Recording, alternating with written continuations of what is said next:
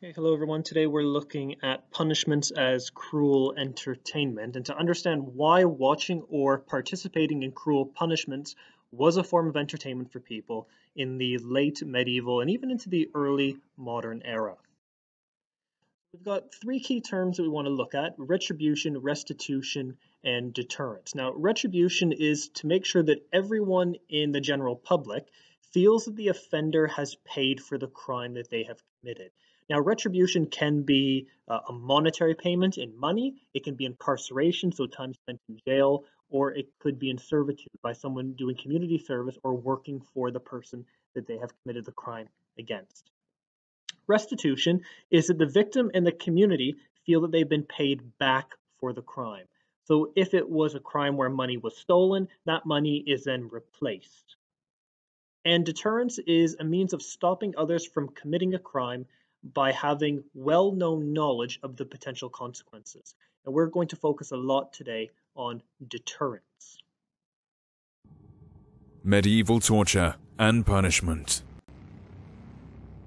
The medieval period saw brutal, violent, bloodthirsty punishments for criminals. From stealing to murder, the law had no fixed rules. Let's look at some of the methods and devices used to inflict agony, to torture and punish. The pillory. The pillory was a form of public shaming and humiliation. The prisoner would place their neck and wrists through holes in a hinged wooden board, therefore trapping them in place for everyone to see.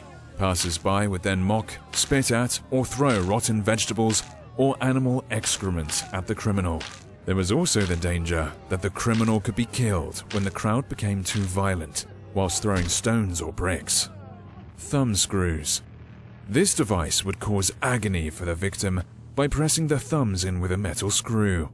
As the victim's fingers were slowly crushed, a confession was extracted. The rack. The rack was a large rectangular wooden frame constructed with a roller at both ends. The criminal had their ankles fastened on one end and their wrists to the other. The torturer cracked a handle to stretch the victim during interrogation, creating excruciating pain as limbs stretched from the body. The further the torturer went, the higher the chance of dislocation of muscles and ligaments, and loud popping sounds. And if they still failed to extract a confession, a ripping of limbs from the body. Breaking wheel.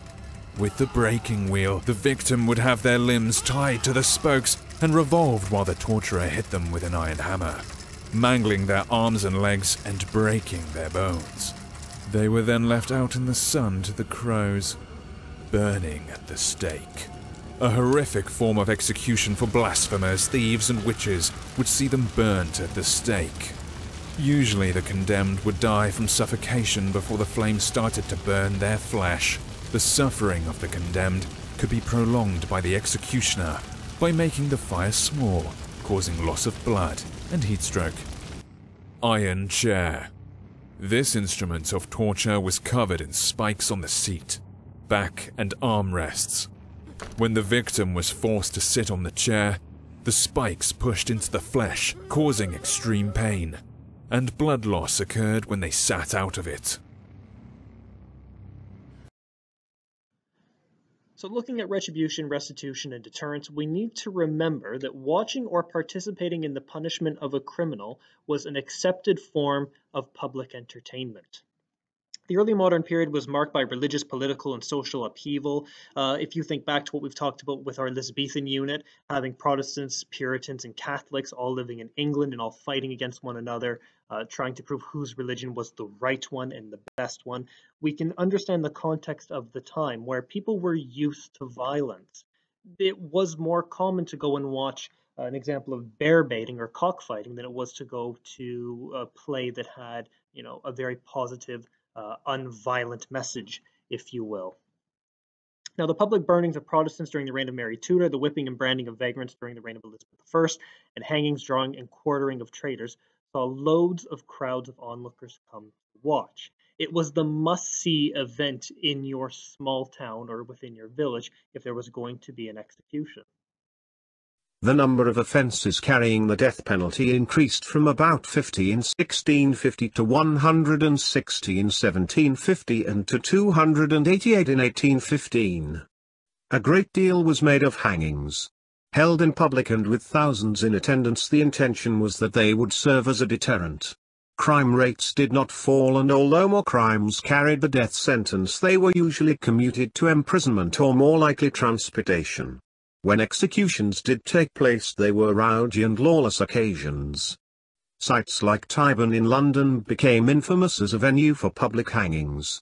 Thousands of commoners would gather to watch, and the rich would spectate from carriages or rented rooms. Executions were part of the popular culture, and a gallows humour developed, with people referring to a hanging fair, stretching or collar days. Vendors set up carts and booths and did a roaring trade in food, drink and souvenirs. The hangman's rope was sometimes cut up into pieces and sold to onlookers, and the clothes of the dead were often auctioned off. So executions as entertainment. From the medieval era all the way up until the late 1700s, monarchs were more than happy to have executions take place in public. These executions provided entertainment for the masses, but they also acted as a deterrent. They reminded the audience members, if you commit the same crime as the criminal in front of you, you will have the same fate and you will be sentenced to death. When the 1800s rolled around and the Industrial Revolution started, this saw the reputation of Britain improve, and Britain was really seen as a global leader of technology, but also of human rights. And many philosophers started to question if public executions were actually appropriate for a nation of such prestige. By the mid-19th century, so middle of the 1800s, people like Charles Dickens, they were arguing in their writing that these public executions were barbaric and that they should no longer be taking place in public, and they should solely be in private. So a little case study is Newgate Prison. So this site was used for over 700 years for executions, and it's been the site of the gallows after the Tyburn was retired from duty in 1783. And we will get to the Tyburn in a moment. Watch a short video about what the Tyburn was. The executions took place in public with the gallows set up on Newgate Street all the way until 1868, and this coincides with the writing of Charles Dickens as well, to eliminate these from the public eye. Executions still took place behind closed doors, but they were no longer for the public to see. The prison, whose former inmates included Casanova, William Kidd, and Daniel Defoe, was knocked down in 1904. Now, the Old Bailey occupies the main site with the head of the church, where the old jail's execution bell was, which is home to one of the surviving walls of the Viaduct Tavern, where 5 former cells of the neighboring lockup are still visible within its basement. Hello, this is Matt from Fun London Tours. Excuse the noise, we're at the very busy traffic island very close to Marble Arch. But actually, if you walk around this area, something which I want to bring your attention to is just down here on the ground. As you can see, this is the memorial to the site of the Tyburn tree, which was approximately in this area here. Infamous in London's history in that it was the principal location for executions here in London. So from 1196, when William Longbeard was hanged here, up until 1783, you'd have thousands of people turning up to watch executions. The condemned man would be brought from Newgate Prison, which was around 2.5 miles to the east, which is where the Old Bailey sits today, brought along here on a cart, taken over to the gallows, which from 1571 they erected this triple Tyburn tree, as it was known, which could actually hang up to 24 people at a time. The cart would be taken to beneath the gallows, the man would be hanged with a rope, the cart would be pushed away, and then it could take anything up to 45 minutes for that person to die.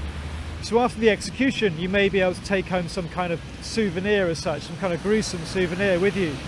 The hangman would often sell sections of the rope piece by piece, so you could take this home with you. You might also want to take the clothes from the criminal, and maybe also, if you're feeling particularly superstitious, you may want to lay your hands on the dead person, because this may have some kind of mysterious curative powers. But perhaps the most famous person to be executed at this site would have to be Oliver Cromwell. the former Lord Protector of England. The interesting thing though was that he was already dead. 3 years after Oliver Cromwell died, he was actually dug up by the very revengeful King Charles II from Westminster Abbey. His body was taken to this point here, along with 2 other members of the Republic, Bradshaw and Ireton, and their corpses were hanged. The body was thrown into a pit. The head was then taken over to Westminster Hall in the Houses of Parliament and put on a 20-foot high pike to act as, I guess, as a deterrent to future wannabe revolutionaries. So next time you're in the vicinity of Marble Arch, just take a short walk away from the tube station and check out this very small traffic island, which has this rather touching memorial to all those people who lost their lives in London at the Tyburn Tree. Hello, my name's Matt. I'm a tour guide in London, and I specialise in some of the most weird and wonderful stuff you can find out about this amazing city. So for more fun London facts, do come on one of our walking tours. It's funlondontours.com, and hopefully see you soon. Okay, now it's time for our bonus facts. An execution was a family affair. The whole family would go out, and they were often held in a large field or somewhere within a town or just outside of a town. And this is an example of the Tyburn. We can see the 3-post tree where up to, I believe it was 12 individuals could be hanged at any given time. And the whole family would go out. And if we have a look here, we see we have older men, we have young children, and they're all out to go and watch the show. Many families would bring a packed lunch with them, find a seat, and they would watch the executions throughout the day. Little known fact is executioners didn't actually wear masks. Now, if the execution was being taken place by beheading, the executioner couldn't have anything on their face obstructing their view. Their job and their reputation was based on how quickly they could end the life of the criminal. This was not a case of wanting to torture someone or to extend the pain that they were in. And the execution was supposed to be very quick and swift and mostly painless. If an executioner wore a mask, they'd have a very difficult time seeing, and they would often make mistakes. Now, executioners also didn't have to wear masks because they often didn't stay in one village for a period of time. They traveled around on a circuit, if you will, going to different villages, committing the execution, and moving on to the next. There was fear that if they stayed in a village for too long, if anyone really popular within that village or town was executed, people might try to hurt the executioner. The first full-time executioner was from the north of France. His name was Nicolas Jouhan, and he was nicknamed La Justice. He was the official executioner of a small town in Normandy in 1202. And after word spread that how good he was at executing people, the official position spread throughout many other capitals all across Western Europe. Right, so that's it for our lesson today on cruel entertainment. Make sure you have a look at the quiz on Show My Homework and complete any other tasks set by your teacher.